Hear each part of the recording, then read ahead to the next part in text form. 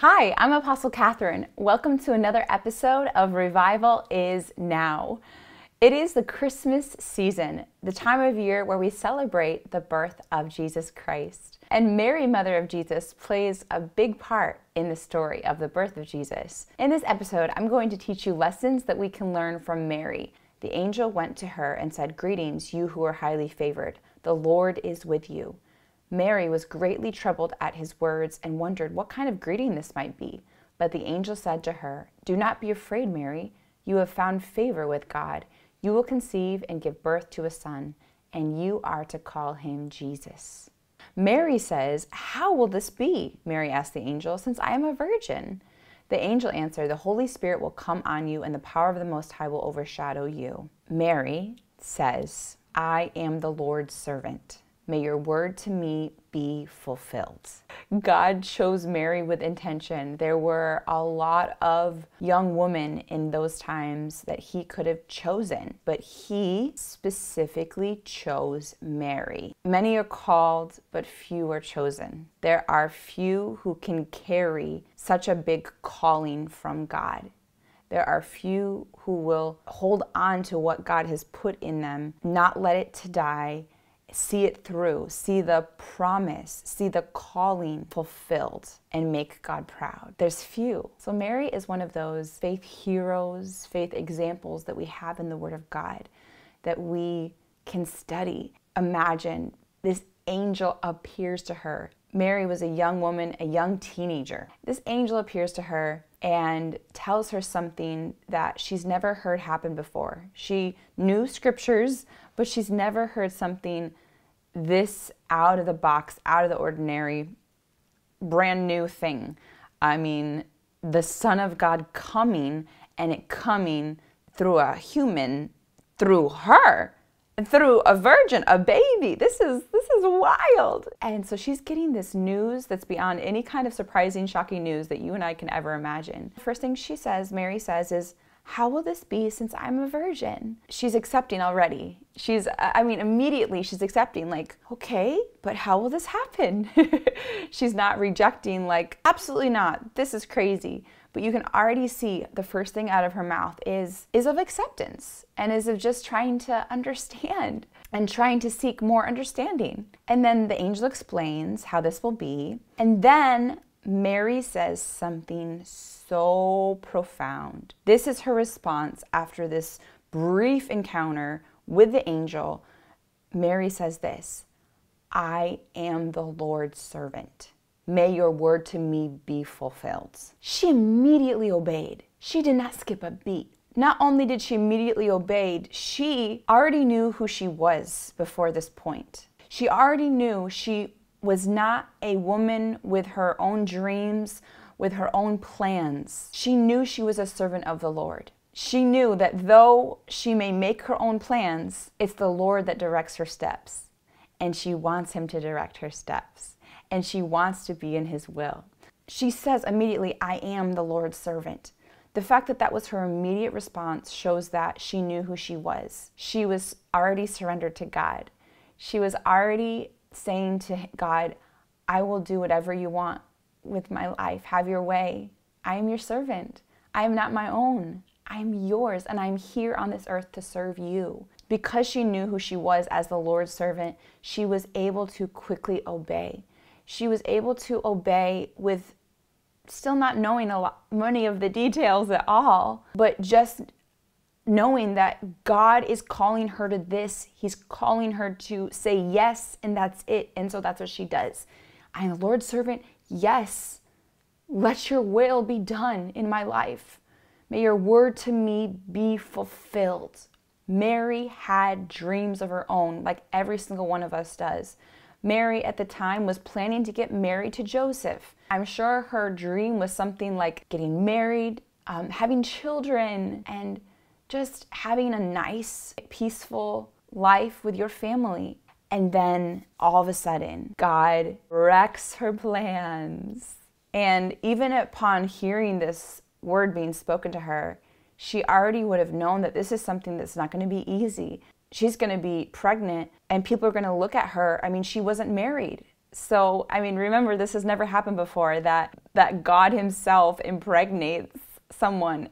Back then, in the time of when Mary was pregnant with Jesus, if you were pregnant before marriage, that was a big no-no. So much that people would shame you. She's already knowing these things, how it's going to be hard, how people would persecute her. But she does not complain. She does not say to the angel, well, how is God going to protect me? How people are going to attack me? This is going to be hard. Can I get married to Joseph like right now so people just think that it's Joseph? It's like, there's none of that. There's none of complaining or trying to argue with God or reason with God or negotiate with God. There's just this humble obedience. And it is important to obey God quickly. God's looking at how quickly you're responding when he's looking to see if he can trust you with anointing, with this big calling that he wants to give you.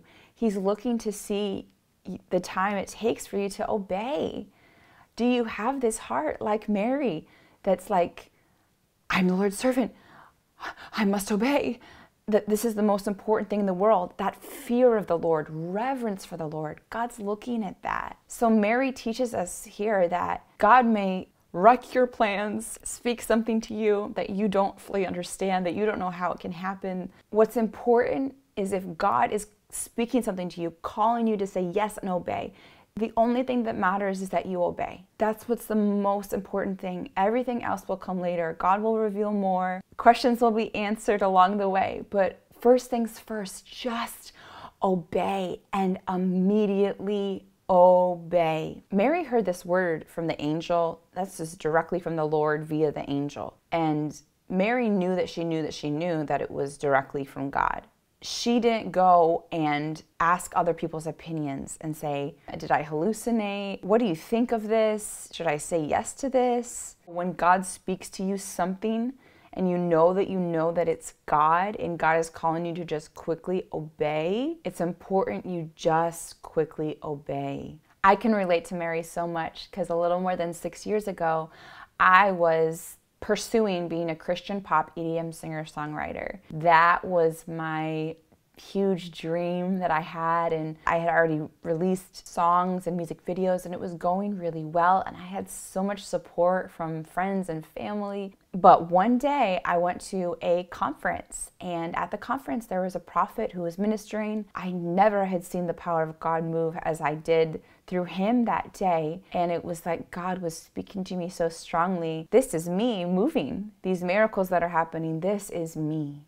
This is a true prophet of God. What happened there was the prophet prophesied to me that really my calling wasn't this music dream that I thought it was, but my calling was to be an apostle of Jesus Christ, and I was called to reach the nations, and that many miracles would happen through me. And upon hearing this prophecy, looking at Mary's story, I feel like Mary hearing this wild, crazy, strange story from an angel. And for me, hearing this prophecy seemed impossible because public speaking and preaching was my biggest fear and weakness. And I didn't have a passion to minister, to preach. So hearing this word, I was like, how can this be?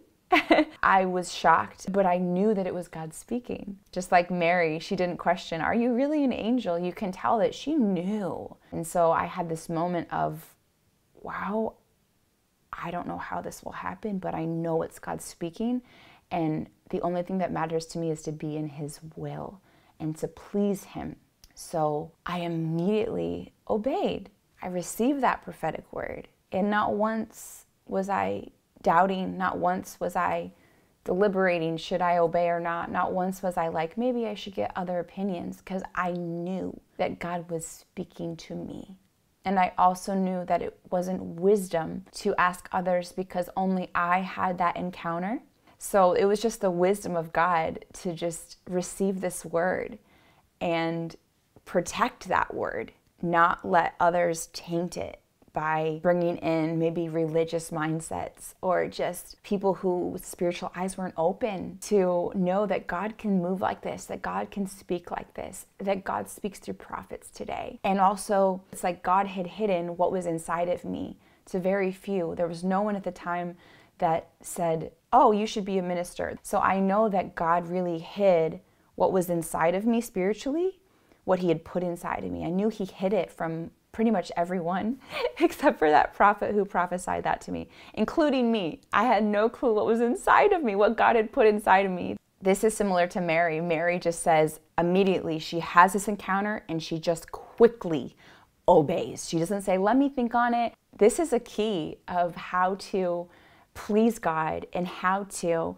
pass tests of receiving anointing. And to be in God's will is to quickly obey. Don't pause and leave a door open for the enemy to plant seeds of doubt, confusion, and plant things that make you forget that moment when you knew it was God speaking and that fear of God was upon you. To instead quickly obey and immediately jump right into God's will, not delaying his timing. In Luke 2, verse 16, after the shepherds heard from the angels that Jesus was born, it says, they hurried off and found Mary and Joseph and the baby who was lying in the manger. When they had seen him, they spread the word concerning what had been told them about this child.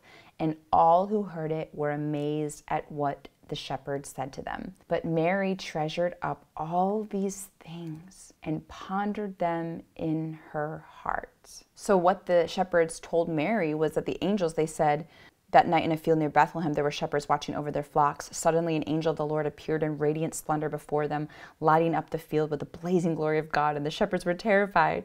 But the angel reassured them, saying, don't be afraid, for I have come to bring you good news, the most joyous news the world has ever heard.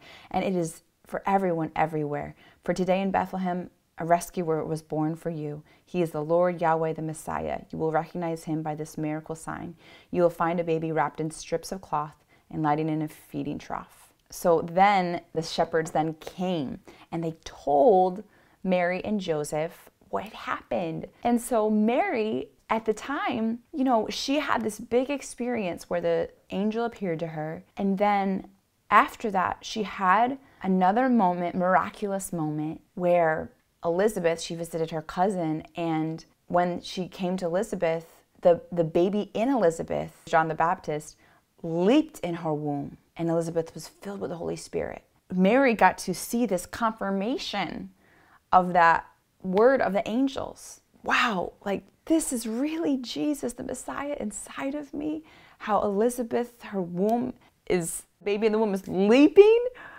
She had that confirmation from God to just like remind her of his promises. And then besides that, she just had 9 months of pregnancy and we don't hear any other miraculous moments happening. So these 9 months pass and then she's giving birth in a manger. There's no room in the inn. And so, if you put yourself in her shoes, you could feel like that's shocking. You could feel like, I'm sure she was expecting God to at least provide a hotel room because it's his son, the Messiah. He's king. He should be treated like royalty, right? But instead, she found this situation that God allowed. It was God's perfect plan for his great, beautiful purposes beyond our understanding to have Jesus be born in a manger in such a homely, lowly place. But if you put yourself in Mary's shoes, this is shocking. She could have had a thought like, God, where are you? But then she has the baby, Jesus is born, and then all of a sudden these shepherds show up and they say this to her, that these angels appeared to them. Now imagine what a blessing that was to Mary. Like after going what she went through, this moment of a testing of faith, this moment of being like, maybe there were, thoughts of like, where's God? Why are we stuck in a manger giving birth to Jesus? But then these shepherds came. What a blessing for it to be another reminder, another confirmation that this baby who looks like a normal baby really is the Messiah, the Son of God, Jesus Christ, her and the world's Savior, that she's holding this normal looking baby. He was normal looking, That's such a blessing from God to give that sign, that confirmation. And so the Bible says that she treasured up all these things and pondered them in her heart. So meaning what the shepherds told her was so miraculous, so confirming that what the angel told her was going to come to pass. That this was not going to be just a normal baby, but this baby truly was going to do signs, wonders, and miracles and save the whole world when this baby grew up. So the Bible says she treasured these things that were spoken to her, these promises from God, these confirmations, and pondered them in her heart. So she valued these confirmations and these promises from God. She valued them by bringing them to remembrance, by treasuring them, treasuring up these things, and thinking about them again and again, meditating on them. To meditate on the promises of God strengthens your faith, because whenever God speaks a promise, there's always a period of waiting, a period of a time of process where God is preparing you for the promise to come to pass, for you to be able to carry that promise and steward it properly. So in that time of waiting, in that time of process, in that time where God is refining you through the fire, it's not easy. Time passes and it feels like so long ago. When you heard that first promise and when you heard that first promise, it felt like it was going to happen tomorrow and you wanted it to happen tomorrow immediately. So as time passes, it can be hard, it can be difficult, and it's a testing of your faith. Like, even though so much time has passed, this promise will happen. This will come to pass. I have no doubt. It's important we are strong in faith in this way in order for you to stay on track for the promise to come to pass. The Israelites, they veered off course. They just gave into doubt. They forgot the promises. They didn't value the promises, and they ended up dying in the wilderness, and they never got to go to the promised land. Mary is teaching us here one of the big keys of how to see the promise come to pass. And that's to treasure the promises, the prophecies, to treasure the confirmations along the way that the promise will come to pass, to value them and to remind yourself of them. You should keep them close in your heart, like in the forefront of your mind. You should write down the promises of God and the confirmations, the blessings that God gives you to confirm. And then return to these things. Look at them again. Think about them. Thank God for the promises. Envision the future. Envision these promises coming to pass. There was something that God spoke to me, a prophetic word through my spiritual father right after receiving this prophecy, and it was this: to ponder these things in my heart, to ponder the promises, the big prophecies and promises of God, just as Mary did. And I took hold of that word. I studied Mary, what she did, and I took it seriously. I wrote down all of the prophecies and promises, and I put them on my wall, and I would look at them regularly, and I would think about them a lot. And when times got hard, when spiritual attack happened, when there was a testing of my faith, like it felt like even I was going farther away from the promised land, and years were passing, and it felt like I was going farther away instead of moving closer. When it felt that way, I would remind myself of these promises, and I would speak them aloud, and I would thank God. I would thank God for the promises that He gave me. He didn't have to give me these precious promises. I would thank Him for these things, and I would praise God with faith for these promises coming to pass.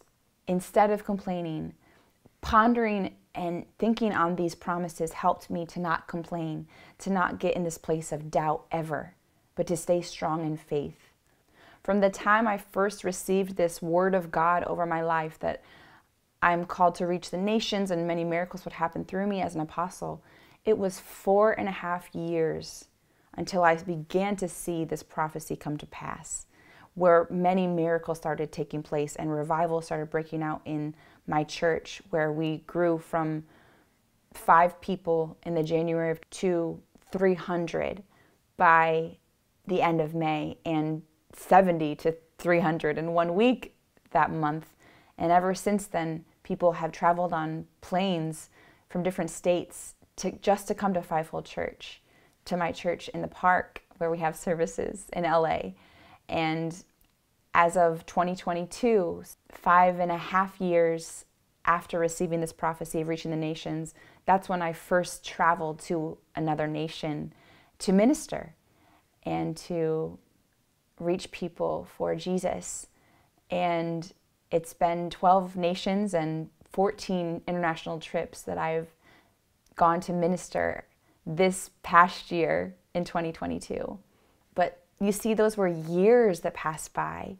And I know that what kept me strong in faith, staying in God's will, staying on track, staying in His timing, not giving up, and being able to be trustworthy by God, one of the big things that helped me get here was this key of pondering these things, of treasuring up these things in my heart, just as Mary did. It was more than 30 years from the time that Mary first received this word of God that the Messiah is going to be conceived in her womb and that He would do many miracles. It was 30 years till she started to see really this prophecy come to pass, because he was just a normal man, it seemed, until he was age 30, until he began to minister and walk in signs, wonders, and miracles. So for 30 years, she was pondering these things. As she pondered these things and treasured these things up in her heart, she was able to see the promise come to pass. She didn't doubt God. She didn't complain, but she just stayed focused on what God had called her to and on keeping the promises alive. I declare right now that your faith would be strengthened and that all doubt would go away. I declare the promises of God, the prophecies spoken over your life, to come alive in you now, and for nothing to take your fire away. I speak protection over you, that nothing can take you from God's will, and that you must see the promise come to pass. May you walk in peace, joy, contentment, and staying in God's will, pleasing Him, touching His heart every day. In Jesus' name, amen. Last Christmas, my parents got to visit Fivefold Church, my church that I pastor, in Los Angeles for the first time. They're from upstate New York. And the first time that they got to visit was Christmas Eve. And we have this tradition of my parents and I of singing Christmas hymns together as a family, and my mom playing flute in Christmas Eve services growing up every year until, ever since I started Fivefold Church, I've been here in LA every single Christmas. So I got to spend Christmas with them, Christmas Eve, and sing Christmas hymns together with them for the first time last year in years. Enjoy this song that we used to sing before I received this prophecy over my life. Mary, did you know? And my parents had no clue that God was using vessels to cast out demons and heal the sick today, really. I didn't know it either. God opened up my eyes, opened up their eyes, and now they got to see their daughter, by the power of Jesus, healing the sick, casting out demons. So it was very special that we had sung this song prophetically, and then we sang it together after they got to witness it with their own eyes and in person. Glory to God.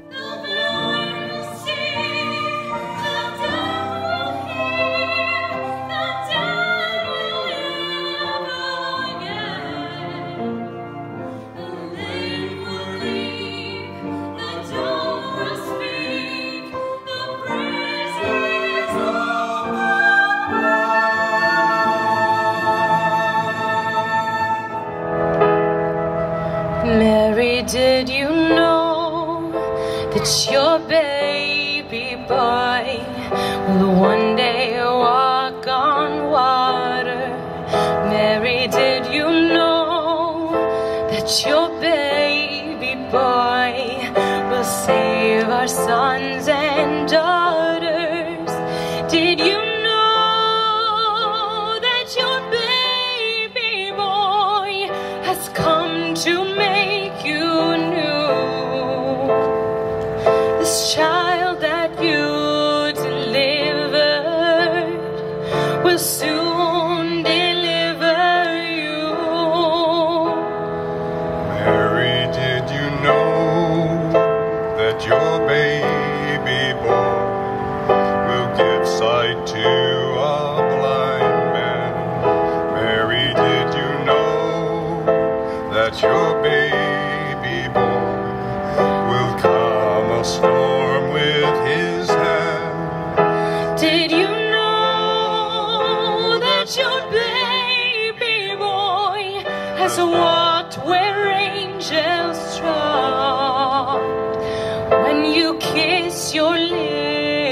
baby. You've kissed the face of God.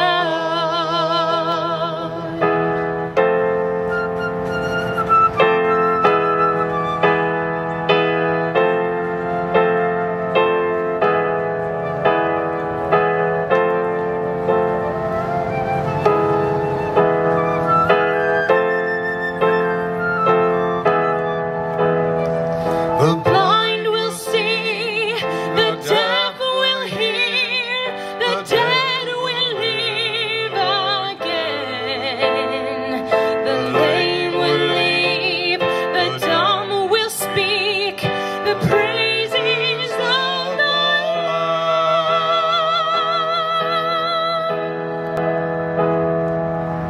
Lord. Mary, did you know that your baby boy is Lord of all creation? Mary, did you know that your baby boy will one day rule the nations? Did you know that your baby boy is heaven's perfect lamb? The sleeping child you're holding is the great I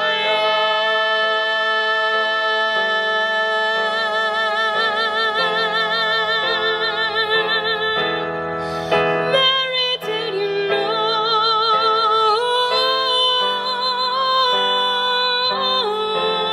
Can't wait for the next episode. Revival is now.